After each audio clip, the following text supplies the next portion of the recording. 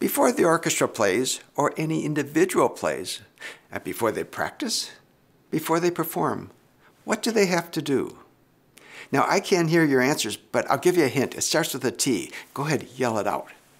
I suspect some of you said tune, and if you did, you're right.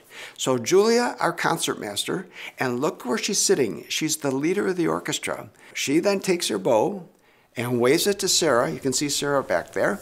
Sarah is our oboe player, and she will give an A, and the orchestra will tune.